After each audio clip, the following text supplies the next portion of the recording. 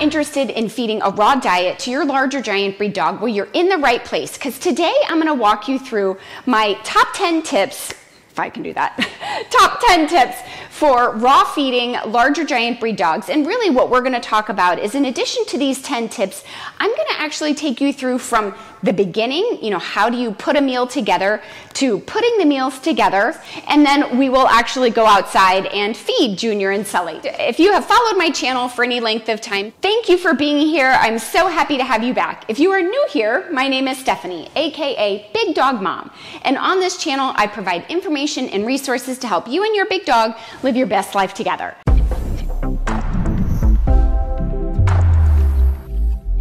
Okay. The first tip that I have for you, if you are a beginning raw feeder and looking to feed a raw diet to your large breed dog, is as it relates to balance. So balance is one of those things that you see everywhere when it comes to dog nutrition, feeding dogs, raw feeding. Doesn't matter what aspect of dog nutrition you're talking about. Balance is a word that is used everywhere. So when we talk about raw feeding, what does balance mean? Generally speaking, when you feed a raw diet to a larger giant breed dog, or any dog for that matter, we're talking about the balance of meat, bone, and organ. And in my previous video on raw feeding for beginners, where we brought in all of the food in boxes, and I kind of showed you what it looks like when you order through a raw food co-op, I shared with you in that video this breakdown, and it's 80% meat, 10% bone, and 10% organ. The organ is then further broken down into liver and then other secreting organs. So when we think about balance, it starts with that, the 80-10-10. From there, we need to think about it's balancing your calcium to phosphorus ratio. And we'll talk about that, and I'm going to make that more simple because it sounds really complex and scary.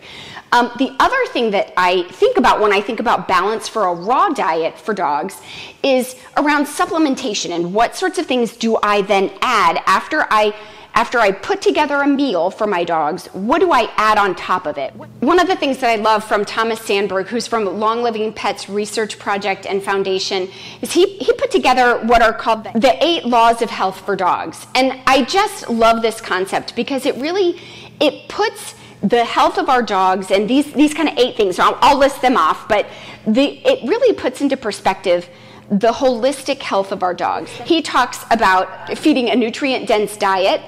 I'm looking at a note so I can make sure that I get them all. Ample exercise, which is hugely important, something that I think most of us don't do near enough of, most of us. Rest, water, which I think a lot of people don't really think about. Is your dog well hydrated? Sun and supplements. Is your dog getting outside? Are you supplementing? So probiotics and some other things. And again, we're going to talk about that in a minute. Temperance and trust. And I think those last two are really something that, again, it's overlooked. I think oftentimes people think about dog ownership and it's, oh, we have this pet dog. But there's so much that goes into living with a dog and understanding, having that mutual trust with your dog. And I talk a lot about this as it relates to nail trimming. So if you've been following Big Dog Mom for any length of time, then you know this, that I am obsessed with dog nails, and trust is the most critical part of being able to trim your dog's nails without force, fear, or frustration. So I just love those 8 things that he kind of helps us put into perspective. And when we think about a raw diet, raw feeding for our dogs, a holistic look at your dog's health. And this is just one piece of that. So I hope that helps. Okay, let's move on to number 2. The second tip that I have for you is as it relates to the calcium and phosphorus ratio, especially for large and giant breed dogs. So the ideal ratio of calcium to phosphorus, well, the amount of calcium that you want is around 1%. The amount of phosphorus that you want is around 0.8% on a dry matter basis. So that's the amount that you want in the diet. Well, most people will hear that and will think, there is no way that I would have the first clue if I'm just putting all of these ingredients together. How do I figure that out? So let me tell you. If you're feeding a raw diet that's all meat and doesn't include any bone, well, then your phosphorus ratio is going to be too high and you're not going to have enough calcium. On the other side, if you're feeding all bone and not enough meat, well, then your calcium is going to be too high and your phosphorus would be too low. The importance of keeping those two things in balance, kind of the 1% of calcium, 0.8% phosphorus, and really what that amounts to when it comes to the ratio is a 1.2 to 1 ratio of calcium to phosphorus. And when it's out of balance, if you have too much of one, not enough of the other, it leads to skeletal problems. So with that in mind, okay, so that's the basics of the calcium phosphorus ratio, but how do you calculate it? So let's walk through a quick example that I hope will help you visually see what that looks like in terms of balancing the calcium phosphorus ratio for a large breed dog. Any bone content over about 10% is pretty much perfect. You don't want to go more than 25%. But here's how you calculate your calcium phosphorus ratio on a dry matter basis. So here's a quick calculation. It's pretty simple. So if I use a chicken back, which is 45% bone, and I have a chicken back that's 5.5 ounces, and the beef that I'm using is 10.6 ounces, and then I add 5 ounces of turkey, I've got 15.6 ounces of beef and turkey, so the meat portion, plus a raw meaty bone, 5.5 ounces for the chicken back. So what we want to do is add our beef and our turkey. So remember, I said it was 10.6 ounces plus 5 ounces of turkey, and that is 15.6 ounces. So what I want to do is figure out the ratio of the chicken back to the rest of what I've added, okay? So again, going back to what I said before, the chicken back is the piece that I picked out was 5.5 ounces. And that is what we are going to then divide by 15.6. So what that gives you is your percentage of the raw meaty bone to the meat that you have in there. So it's going to be about 35%, but 0.35. You just have to remember the 0.35. So now let's go back, and now we're going to say the percentage of bone in that chicken back was 45%, and we are going to multiply that times the 0.35 that we just calculated. And that gives us 15.75.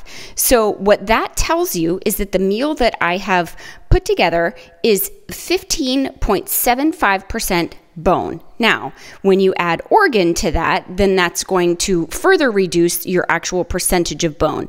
But what we are trying to focus on is that calcium phosphorus ratio, which is primarily going to be impacted by the meat and the bone portion of the meal, not so much the organ. Often when I tell people I feed the dogs, Junior and Sully, a raw diet, that is one of their first questions. So you just feed them bones? They just eat the bones? But yes, they do. They can only eat raw bones though. So let me explain.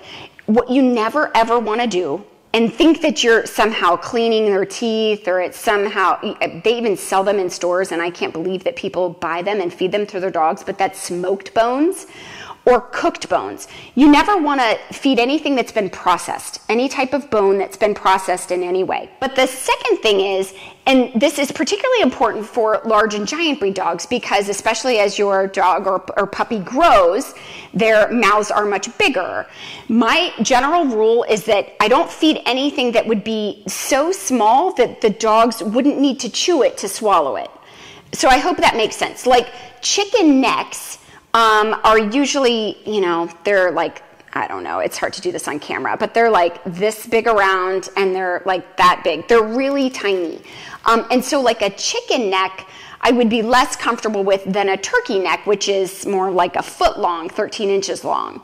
And so the 13-inch bone allows the dog to be chewing on it and slowly getting pieces off and consuming it piecemeal from a larger piece. Again, I've never had any trouble. One of the things that I would suggest you do if you're transitioning your dog to a raw diet is go slow when it comes to introducing new types of bones. The key is just to observe your dog and see how well they're managing the bone. If you have a dog, like I will tell you, between Junior and Sully is a boss when it comes to bone. He can eat anything. He is efficient, and he is like a wolf out there. But Junior takes twice as long to chew the same type of bone that Sully does. So you'll see differences even between your dogs. But But that's a thing to think about. So you want to make sure that you choose bones that are appropriate for the size of your dog, keeping in mind those choking hazards. Okay, tip number 4 is observe your dog's stools. So when you're starting to feed a raw diet for your dog, observing your dog's stools is going to be one of the most important ways that you observe how well your dog is tolerating the raw diet, how well you've got everything balanced. And it really is just an indicator of your dog's overall health. When you're feeding a raw diet, remember it's 80% meat, 10% bone, 10% organ. Now the bone content, I say fluctuates between 10 and 25% because some days I'll feed more bone than other days.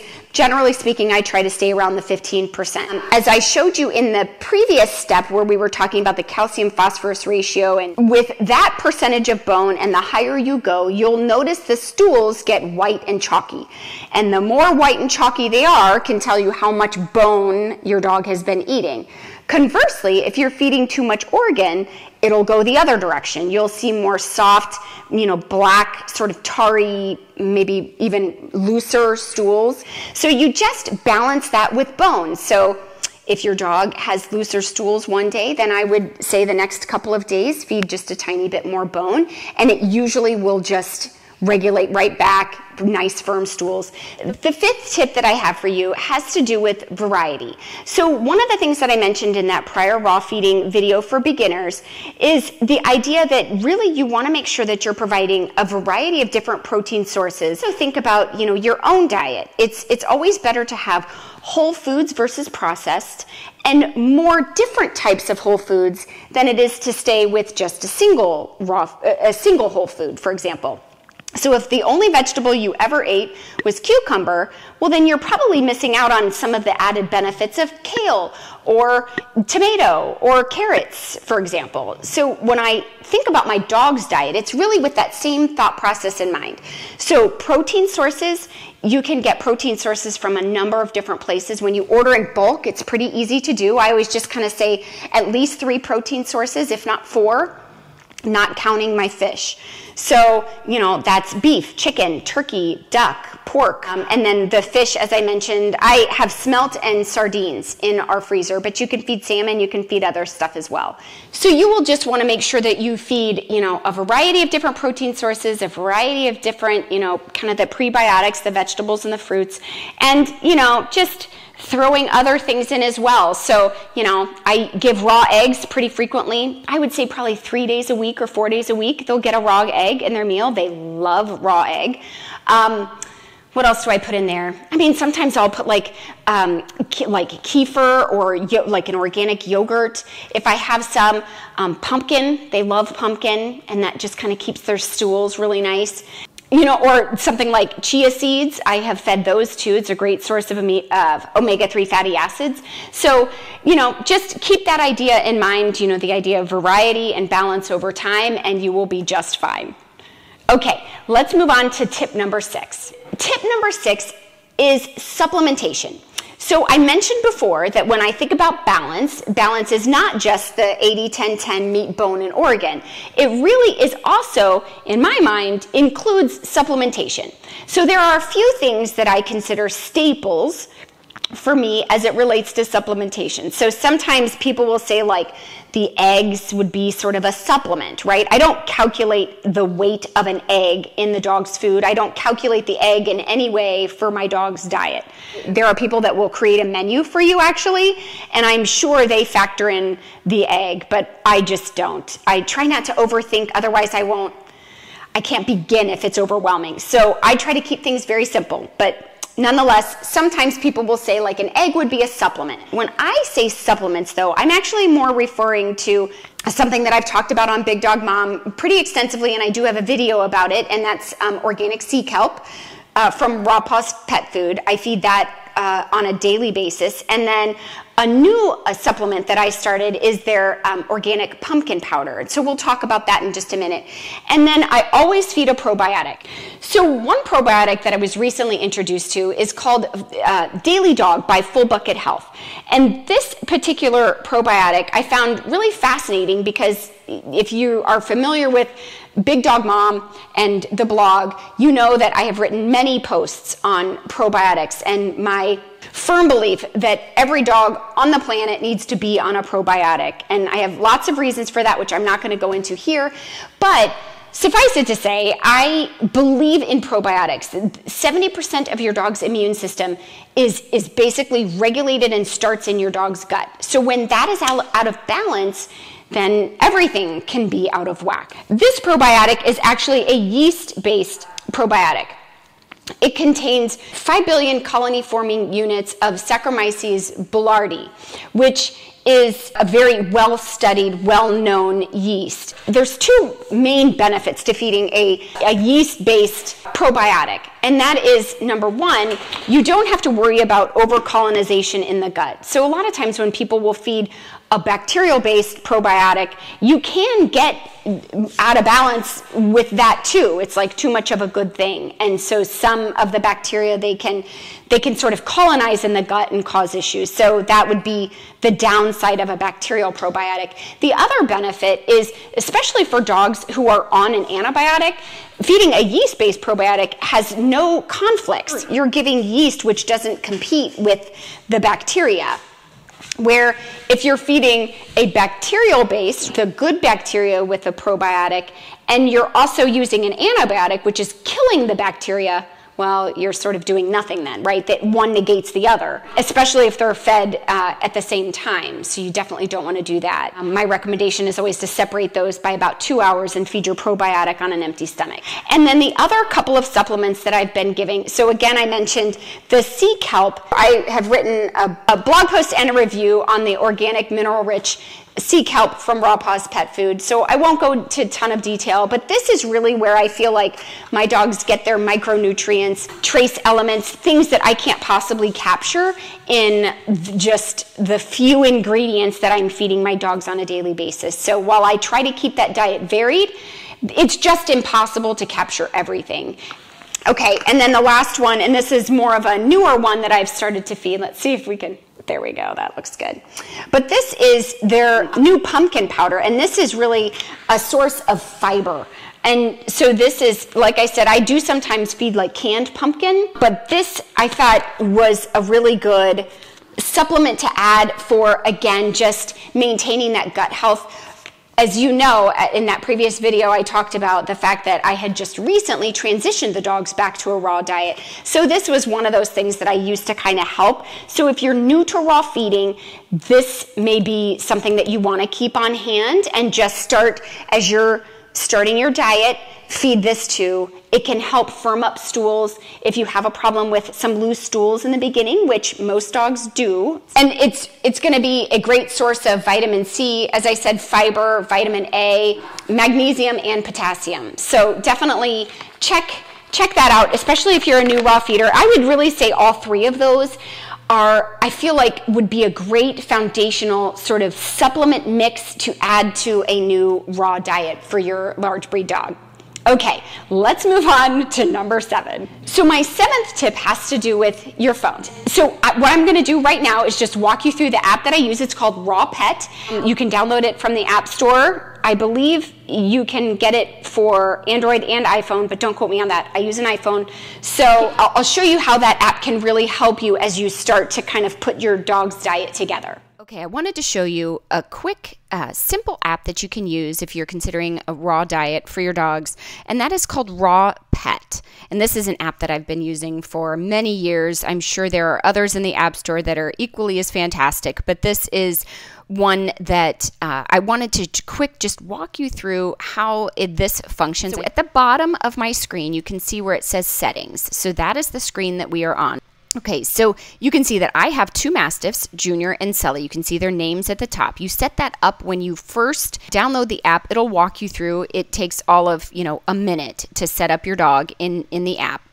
And basically, you just put in your dog's weight. If you have a puppy, you could toggle this button on and then include the age of your puppy. But since I don't, Junior is an adult Mastiff, I leave that toggled off. You can see the daily recommended percentage is a default at 2.5%, and that is a pretty common percentage that people use. You can see that I have Junior set at 2% of his body weight. use daily recommended percentage, that's going to put, you can see at the bottom, that 2.5% when I toggle that on. If I toggle it off, it's set to whatever you want to set it to. I have mine set for 2 meals per day. The other thing you'll notice on the lower right-hand side, it says metric and imperial. If you change that to metric, you'll see at the top where it changes the weight to kilograms. Here in the United States, we normally will use the imperial unit, which would be pounds. If I just click on Sully's name, it takes you to about what he weighs. He's about 195 pounds and could stand to lose a little bit of weight.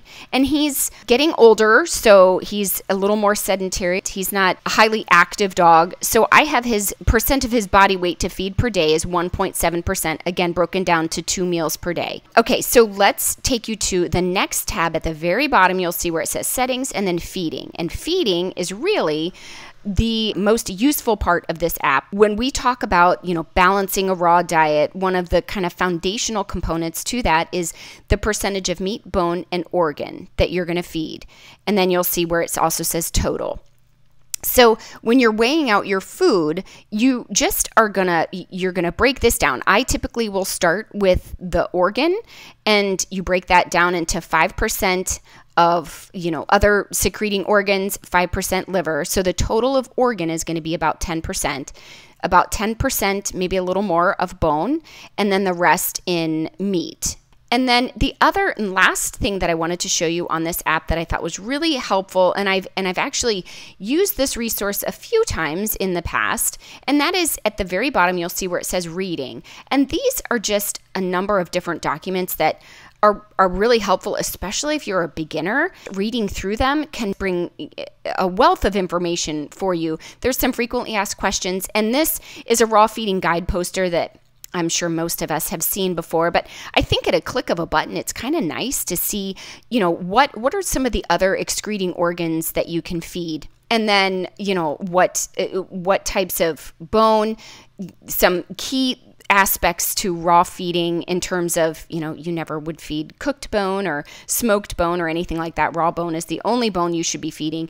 And then some of the tips on, what fruits and vegetables and those sorts of things shouldn't be fed to a dog, among other things, xylitol, caffeine, etc. Let's move on to tip number 8. Tip number 8 is get a good scale. So this is the one I bought. There's nothing particularly fancy about it. It's pretty basic. The biggest thing I would tell you is that, I wouldn't spend a ton of money, but, I wouldn't buy the cheapest one, but I also probably wouldn't buy the most expensive one. I think this one cost me maybe $30 on, I can't even remember. I bought it so long ago, quite honestly, I can't remember how much it cost. I will put a link to the same one on Amazon down in the description below, so you can check it out. But basically, my biggest tip was just to make sure that you can get multiple different units on here. So I most of the time just use ounces, but it is nice sometimes to be able to go from ounces and pounds. It also has grams and kilograms on this one as well. So that is tip number 8, pretty short, quick, and simple, is just get a good scale. The other thing I will mention as it relates to appliances, I talked about before the use of a grinder. I will tell you, I have one experience with a grinder, and it did not go well. It actually did not even give me enough food for one meal. It was so bad. And I don't know if it was just the grinder that I used or that I didn't do it right. I have no idea. But when I first started raw feeding Junior when he was a puppy, I thought, well, maybe I'll just try it. Maybe, as he's starting to learn how to chew bones, maybe that would be a good thing. I don't know. I got it in my head that I needed one. So I bought a grinder, and I literally couldn't even hardly grind chicken in it. So it was just a total waste. It was so much work to clean it. I just thought, this is not anything that I need to use. And from then on, I actually sold it after that first use. I got it all cleaned up, and actually I think I donated it now that I think about it. But nonetheless, I don't think you need a grinder. If you're thinking you need a grinder, I would probably recommend to just start with softer bones first before you invest in a grinder. Now, that said, I know many raw feeders love them, use them all the time. And my only conclusion is that it probably is the one that I bought that was so bad. but it wasn't cheap, so I have no idea. But nonetheless, I probably would not get a grinder unless you really feel strongly that you just do not want to mess with the bones, and you would feel more comfortable grinding that up. You can also purchase pre-ground. So from most co-ops, you can actually order your meat already ground up. So it'll say on the label, or you can ask your co-op person, you know, get me something that's already pre-ground. And sometimes they'll even have it all weighed and balanced for you. So that would be something to consider as well. If you're starting out and you just want to keep it super simple and you're kind of afraid of the whole bone thing, I totally understand that. So maybe seek out, you know, a raw food co-op to ask some of those questions as well. Okay, let's move on. Tip number 9, just 2 more. So as you can see in this video, my tip number 9 has to do with feeding. If you have multiple dogs, my recommendation would be to feed them separately for a number of different reasons. So the first reason is to avoid any potential conflicts. Junior is the most mild-mannered, sweet dog on the face of the planet unless he's chewing a bone. And when he's chewing a bone, it's not like he's mean. He doesn't go after Sully. But if Sully hovers a little too close to him, he does growl. And it's the only time I've ever heard Junior growl, ever. So that would be my first tip. Make sure you kind of keep your dogs, and you know your dog best. If you have any sort of resource guarding, feeding a raw diet can potentially bring that out in a dog where it is prized food, and you can see sort of that inner wolf come out in many dogs. If you're able to, when we lived in Arizona, I had a gate that I could feed Sully in by the pool, and I could feed Junior on the patio. And that helped not only the potential, eliminating any potential conflicts, which never happened, but just the potential that it was there. If I were to walk away, it only takes a split second. So I wanted to avoid that. But then the second thing is, Sully is kind of a fatty. He loves food. And so if Junior, what happened a few times before I, put the gate in between them, was that Junior would pull a piece, say a raw meaty bone or a sardine or something out of his food, and he would go chew it. As you can see in this video, he does the same thing now. He basically will pull something out of his bowl and go lay down and chew it. Sully does the same thing. But Junior takes so long to eat that what I was finding would happen is that he's still chewing, Sully's completely finished, and then he goes and cleans out Junior's bowl. Like I said, Sully has a little bit of a weight issue anyway because he's neutered and older and a little more sedentary. So we want to make sure that we avoid, excess caloric intake by the dog eating too much. And so, you've spent the time to weigh out the food and get it all balanced and get it all perfect. The last thing you want to do is have one dog eat the amount of food for 2 dogs. So tip number 10 is rest easy with balance over time. And that really is the crux of feeding raw, in my opinion. It really is. Don't ever stress out about a single meal or a single day's meal or even a week of meals. I really think about my dog's diet from a monthly perspective. Like over the course of the month, how did their stools look? How many protein sources did they get fairly regularly? Were they getting supplementation? How did they feel? Were there any odd, medical things that popped up, maybe trying to, figure out why that might be? Skin issues with Junior are a thing. And so as we've started to transition to a raw diet, his skin looks a lot better, but I constantly monitor that as well, trying to find, supplements and other things that can help improve his skin. It is just keep in mind balance over time. And I hope that that is a message that will resonate with you if you are at all on the fence about feeding a raw diet to your large breed dog, as long as you kind of keep in mind your dog's holistic health. Are they getting exercise? Are they getting water regularly? They're well hydrated. They're getting a probiotic every day and optimal supplements to help with the micronutrients and all of that stuff. All right, I'm going to give you one last bonus tip, and it is primarily because I completely spaced yesterday as I was filming this video and forgot one of the most important things that I do when I'm feeding my dogs. I do I do show it in this video, so you'll see what I'm doing, but I wanted to just address really quick the issue of, keeping things clean. It is one of the most common questions I get, and that is, how do you prevent bacterial infections? So either myself getting sick from preparing raw food for the dogs or the dogs themselves getting sick. Now, I can only speak from my own experience. I've never had an issue.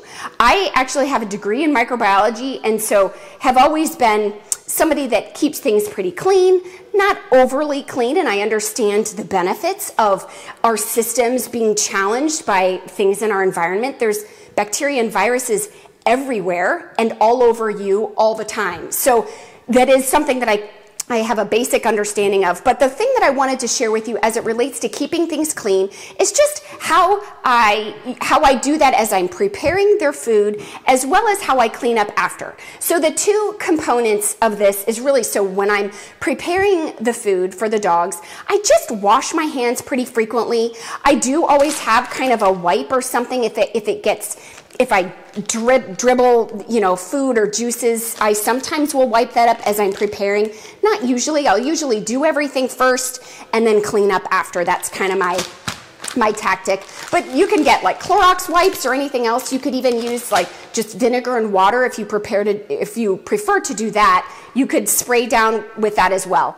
So the second component to this is really, how do I get the dogs clean after they're done eating? Generally speaking, what I do, the dogs always eat outside where we live. It's not a problem. And even in the winter in Michigan, we didn't have any problems with the dogs eating outside. So that said, the dogs eat outside. I usually just spray the concrete after they're done eating and just kind of make sure that that's really pretty clean. And then, but I don't sanitize out there. The UV rays is going to kill anything that's out there. So I just spray to get it all clean. And then on the dogs, as you'll see in this video, I basically just use like something like apple cider vinegar, like a diluted apple cider vinegar. And then I just kind of wipe their faces really well, and then their paws. I make sure to get inside the pads of their paws, in between their toes, that sort of thing, because that would be a really common area for bacterial or yeast growth. So I just do that. And again, I've been raw feeding for a very long time, never had an issue. So if you have any questions about this concept of keeping things sanitized and clean when you're raw feeding your dog, let me know in the comments below. But the one thing I'll leave you with is just this thought. If preparing raw meat for your dog is no different than you preparing raw meat for your family. And that is, when I'm preparing raw meat for my family, I wipe down all surfaces. I make sure to prevent any kind of cross-contamination. If I've touched raw meat with something or a juice with something, I wash it, I clean it, keep things separated, that sort of thing. So, again, it's no different for human raw meat as it is for the meat that you're feeding your dogs. It's the same concept. I hope this last little bonus tip number 11, helps you out. If you, again, have any questions, leave them in the comments below. This is the question for the day. What additional questions do you have about raw feeding your large or giant breed dog? My hunch is that between the two videos so far in this series, I probably have not addressed every question that's out there from beginning raw feeders. So whatever questions you have, definitely put those in the comments below. And that's what I'll focus on for our next video in this series. What I'd like this to be is just really a one-stop shop for large and giant breed dog owners who are interested in transitioning their dog to a raw diet. And if you are a raw feeder and you have large and giant breed dogs, I would absolutely love it if you would just add your insight to the comments as well. I think the comment section can definitely be a source of tremendous expertise and information for beginners. And so definitely, add to this video as much as you see fit. Did I miss anything? And what would you add to it? What other tips might you have for a beginning raw feeder? Put those in the comments below. And if you haven't done so already, hit that like button if you like this video, and consider subscribing to this channel if you enjoy big dog related content. Thanks so much for watching, and we will see you in our next video. Bye for now.